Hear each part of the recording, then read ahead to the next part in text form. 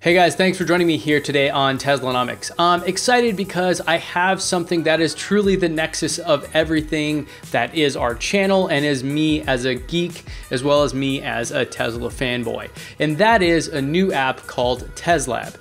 And what this app does, it's really trying to help you get the most out of your driving experience, whether that's going farther or identifying phantom drain or just even having fun competing with friends that are also Tesla owners with how you're driving and who's actually driving the most efficient and all that. So I want to take a dive into this app today and show you what I've been looking at for the past couple weeks as a beta tester.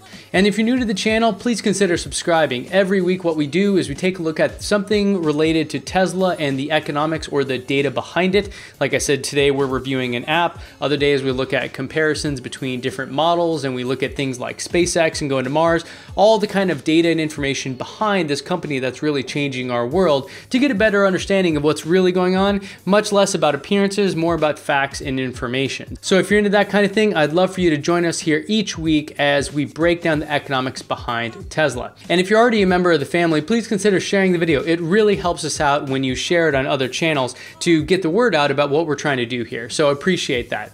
Now let's dive into the data. So the Tezlab app, as I'm pulling it up here, and I'll have lots of screenshots and stuff for you to show how it works, is really cool. And it has all these different tabs to help you learn about your driving, learn about your car, as well as compete with other people and see kind of how other people are driving and all that stuff. So it's kind of what Tesla should have made, something that's much more interesting and evolved and beautiful than the app that they've put out originally. Now I know that they've just done a UI refresh of that, but this really is quite a bit more. It's a much more in-depth experience. And I just want to talk through the experiences I've had with it for the past couple weeks as I've been testing it out. So first, taking a look, you have the activity tab, and this is where you see everybody in the community and what they're doing. There's a lot going on here where you can see other friends as well as your own trips and activity like a charge or whether or not it's unplugged or things like that. All the activity that's going on with your Tesla you can find in this main feed. Now, when you break this down, there are trips listed here, and if I click on one of these trips, I can go in and see the trip details. And when I look at the trip details, I can see how efficient I am, and I have this beautiful area chart describing exactly the percent efficiency for the trip. I have the watt hours per mile. I also have the distance and a few other stats there that break it up. And I really love this, with the one exception that I'm a little concerned about privacy, because I can go into anyone else's trips and see exactly where they were driving. Now, that is maybe a little bit paranoid on my part, but I would love to see, and I've actually talked to them about this, that I believe they're working on it now, where you can hide just the trip details. You don't have to show the map, but you can show the rest of the stats. So you can still engage with the community and say like how far you drove and the percent efficiency and the speed or whatever, and maybe only the map is visible to you. Now I will say that regardless of that addition going in or not, if you want, you can turn it into private mode, and in private mode it won't share any of your data. You'll also lose a lot of those social features. So it just depends. Are you just interested in your own data and analyzing your own driving and looking at things like phantom drain and charging and all that? Or are you interested in participating in the community? You know, we're kind of social animals, so I'm guessing a lot of people want to participate. So for now, you'll have to share that data, but I'm pretty sure in the future, they're going to be adding more fine-grained controls over these things as more feedback comes in and as the community grows. On the tracking tab is where you can see all the different stats about, you know, how far you're driving, how efficient you are, the furthest travel day you've had, as well as your rankings of where you rate in each one of those categories compared to the other people and the other folks in the community. You know, and this brings us to the leaderboard where you actually see who is doing the best. And you can filter that by most efficient, by the furthest continuous distance, by the furthest travel day, by the lowest charge, meaning who took it down to the lowest amount, which I'm always a bit scared to do on road trips, but definitely gonna have one coming up here, so I'm gonna see if I can get to the top of that leaderboard, as well as things like supercharger visits and gas money saved. I have been talking to them a little bit because gas money saved is one where you have to make some assumptions, but it's fair. The assumptions are applied pretty correctly, or as good as you can get, you know, depending on how much gas costs or how much electricity costs and all those kind of things.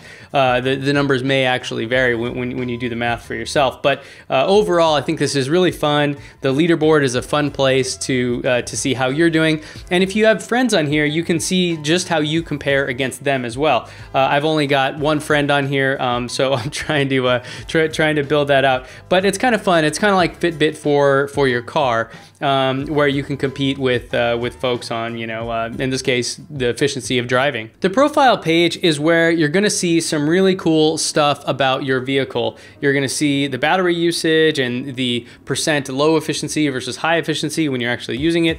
Phantom drain, which is how much mileage you're actually losing, which is a lot for me right now, over 6 miles.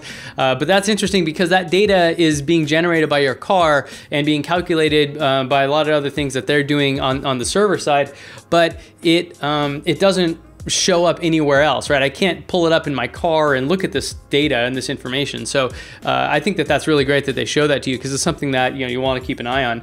And then some other functional bits are in this this page here, where you can actually set the charge as well as the cabin temperature, and you can turn the fan on and off, and you can even unlock it. Now, like the guy that got stranded in the middle of the desert, you might want to make sure that you're not relying on this to unlock your car. You're going to want to make sure that you have your key fob with you, because otherwise you may be stuck in the middle of the desert.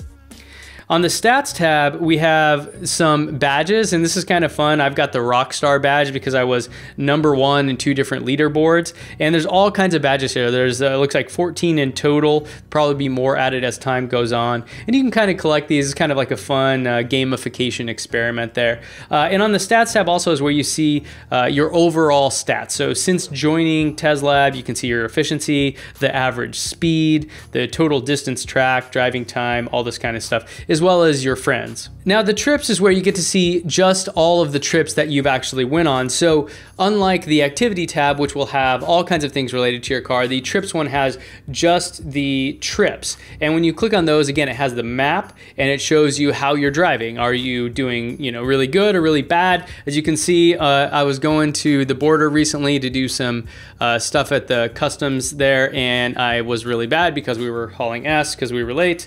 But you can see, again, this is really cool. I love diving in here. And one of the features, one of the things I'd love to use this for is actually mileage tracking for business. So I don't know if you have the ability yet to export your data. I'm sure we'll get an update on that soon. But I would love to be able to export these and use that for tracking my business mileage, which then you can get reimbursed for. So if you're self-employed or you work for, you know, a company that reimburses you for mileage, you can use this section, or you may be able to use this section if you could get at the data there. So there you have it. I'm really stoked on this because, as I mentioned, it is the nexus of data and Tesla, which is what we are all about on this channel and something I am very passionate about.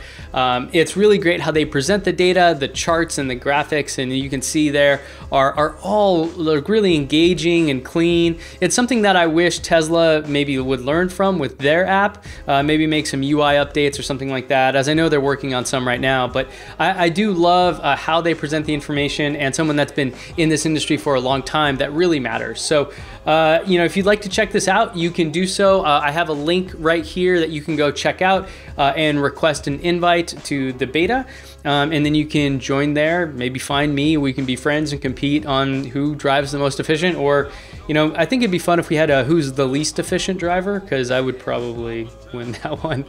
Okay guys, well, thanks for watching this review of the Teslab app. I hope you go try it out. Links, descriptions, and everything else are down in the show notes just below this video, and all that is also on the blog at teslanomics.co. You can subscribe to our email list there and get these updates direct to your inbox if you prefer that. Otherwise, you can subscribe here on the channel, and I will see you back here next time.